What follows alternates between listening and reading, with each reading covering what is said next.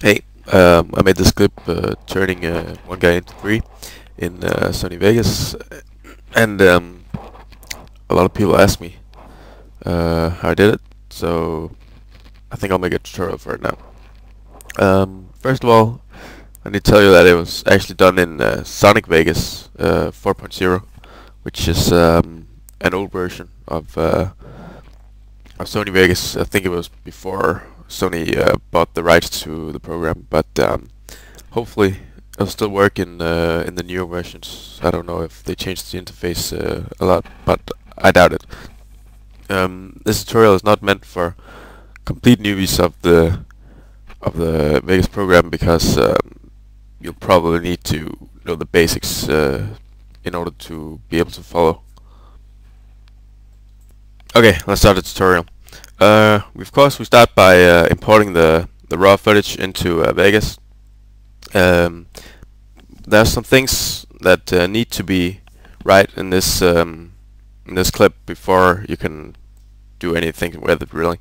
The background around the actors has to be pretty calm. You can't have a tree moving a whole lot because of the wind. Then you won't be able to achieve the right effect. And when I say actors, I mean sorry. Every time a guy pops up, I call him a new actor. So that means the guy in the middle and on the left and on the right, even though it's the same person, there are three different actors. Also, probably the most important thing is that the camera is 100% stable. You don't have to use a tripod, but you do have to at least place it on a hard surface which doesn't move. And the actors can't overlap. It's pretty important that they aren't too close to each other. They can be close to each other, but if they are too close to each other, it will be a little bit hard to actually do the effect. And if you want to add any effects to a clip, like blur or film grain, or maybe if you want to crop the image, you have to do this right when you import the raw footage, or you can wait till you render the whole effect shot, because if you start doing it with all the small clips, it'll probably end up looking strange. Okay, let's get to it. You start by splitting the clip up into as many parts as you have actors. In this clip I have 3 actors, so of course I'll have to split it into 3 clips. You start by placing the timeline marker just before the actor starts acting. Then you press S to split, and then you place the timeline marker to the point where he's done acting, or maybe a little bit before he's done, so you won't have to see him go out of character. And you press S again to split. And then you do this, yeah, as many times as you have the actors. After you've done that, of course, you delete all the footage that isn't relevant. So you'll just have those 3 maybe core clips left. The first clip in this tutorial, we have the actor on the left. This is clip A. The second clip has the actor in the middle. This is clip B. And the last clip in this tutorial has the actor on the right, which is this is clip C. But we won't be using that in this tutorial. Of course, if you don't have 3 actors, you'll just have a clip A and B. And if you have more than 3 actors, you'll have A, B, C, D, E. Now we take clip A with the actor on the left and make sure it's all the way at the beginning at the timeline. After that, we drag clip B with the actor in the middle beneath it. Now press the little effect button on the right side of clip A, or you can right click on clip A and choose video event effects. After this, effects window pops up, and you should choose the effect called cookie cutter. Double click on that and press OK. Now the cookie cutter window pops up. it's important at this point that the time marker is at a place where the actor in clip A can be seen.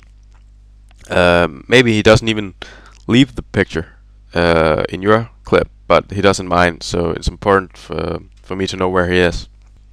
Open the preset menu in the top of the cookie cutter window and select picture in picture.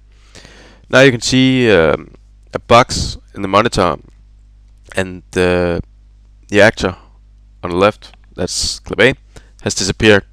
Maybe instead you can see the actor from clip B, but not in my example. What you need to know when using the picture-in-picture feature is that the clip you apply the effect to, which was clip A, is the one that's inside the box. Everything outside the box is clip B. Now you drag the box in the monitor around using the brown square in the cookie cutter window.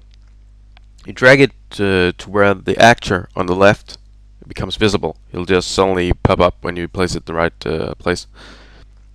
It's very important that the box is not placed anywhere where the actor from clip B goes, because then it'll suddenly disappear. You might want to make the box on the monitor smaller or bigger, which can be done by adjusting the size bar or by choosing another shape. And this one will just go with a standard size rectangle. What's important is that the actor from clip A at no point leaves the box. The box has to be big enough to contain him, and it's of course equally important that the actor from clip B never enters the box, because then they'll suddenly disappear. When you think you're done, watch the clip and adjust if anything's wrong.